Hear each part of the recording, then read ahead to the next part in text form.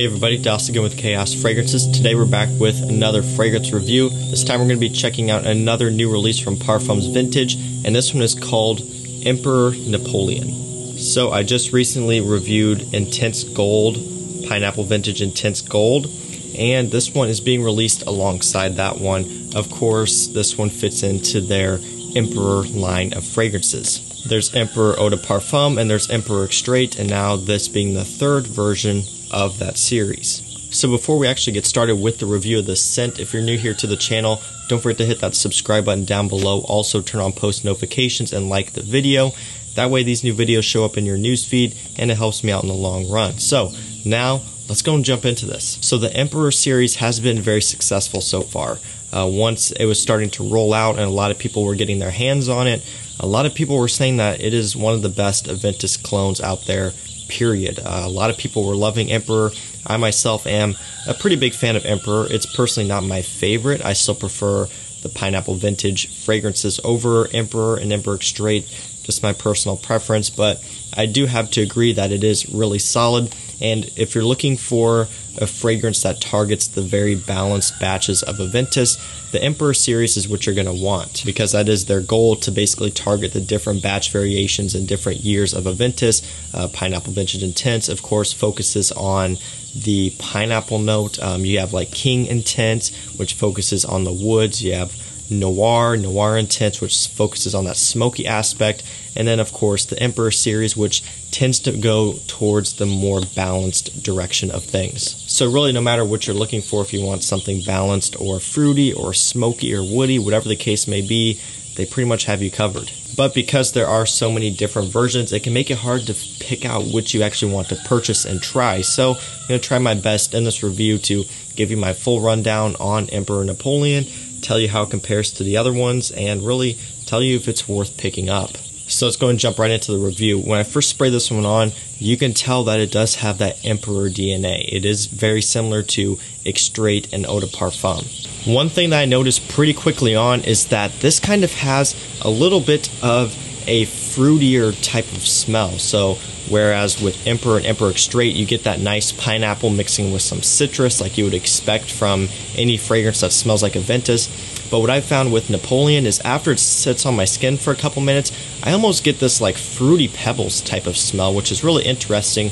And I've actually heard people talk about certain batches of Aventus smelling like fruity pebbles. I believe 15N01, that batch of Aventus, people call like the Fruity Pebble batch or something like that, which I personally haven't smelled that batch of Aventus, and I've never really smelled anything that smells like Fruity Pebbles before in Aventus or any fragrances like that. But to my nose, after this one sits for a couple of minutes, I kind of get this like Fruity Pebble type of smell, which kind of took me off guard. So really what you notice from this scent is it is still very balanced, and again, aside from that Fruity Pebble type of smell, you still get a lot of woods and musk along with the pineapple and a little bit of blackcurrant in there as well up top. One thing I'll find with this fragrance as well is that it's almost a little bit more smooth compared to Emperor and Emperor Extrait. And I also think that I do pick up on a little bit of vanilla going into the dry down. That's something that Aventus is known for as well. Certain batches have a little bit of vanilla, and Parfums Vintage Vanilla Intense actually capitalizes on that. So it could just be my nose here, but I do think I get a little bit of vanilla going into the dry down, just a touch of sweetness. But to my nose overall, this just does come across a little bit more smooth. It's a little bit more smooth and just also a little bit creamy. Emperor Extrait and Emperor Eau de Parfum, for the most part, smell pretty similar. There are a few differences. The Eau de Parfum, at least to me, is a little bit more bright, whereas Extrait just is a little bit more harsh, and not necessarily harsh in a bad way, but just it's a lot stronger. And with Napoleon here, this one kind of bridges the gap between the EDP and the Extrait.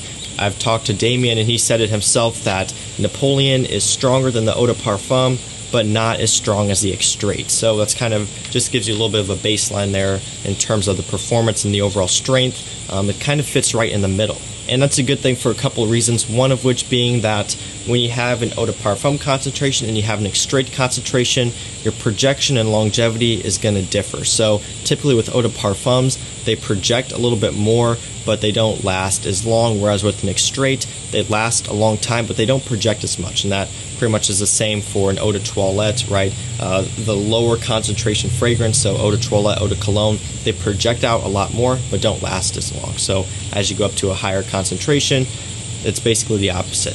So it really kind of makes it hard for some people to pick if they want to buy the extrait or if they want to buy the eau de parfum, because people are going to be stuck between, really good longevity and, not the best projection, or really good projection but decent longevity. So this one really bridges the gap between those two, which is honestly really nice. It's just a little bit more smooth and has a little bit more of a fruity aspect that still kind of keeps it in that balanced category, but just gives it something a little bit different. So next I want to cover, where does this one stand in terms of all of their other releases? Do I like it more than some other ones? Do I like it less than some other ones?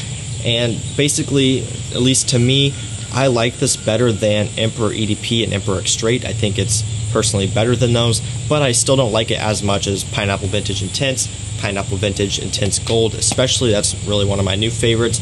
And of course there's Vanilla Intense, which I also really like and have been a fan of that one for a long time. So this one isn't my number one favorite out of all of them, but in terms of the Emperor series, I do prefer Napoleon.